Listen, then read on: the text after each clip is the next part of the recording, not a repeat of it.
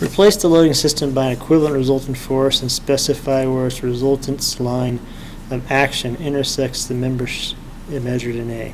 So we're going to replace these three forces with one force acting at one point on the beam, which will cause the same reactions here with the vertical, horizontal, and moment. So let's sum the forces in the x direction first, and that is going to be this is a 3, 4, 5, so this is 60 here and 80 here. So we got 60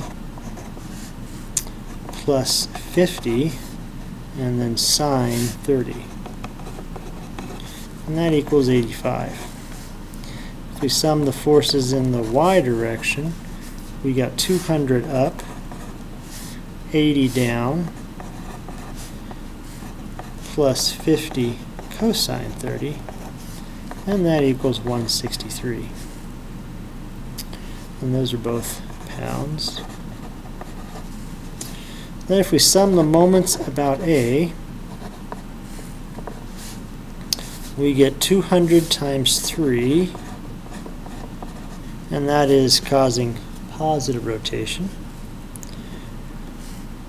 minus 80 going down, negative, times 6, plus 50 cosine 30 times 9, which also causes positive. So that equals 510. So if we add these all together, we got 85 in the x, 63 in the y going up, and that's going to be placed somewhere in here, a distance x from A. Well, the moment equals the force times the distance. So we're going to do 510 equals the force. In this case, the horizontal force does nothing to cause moment because it acts through A. So all we need is the vertical force, 163, times the distance x. And so x is equal to 313. And that would be feet.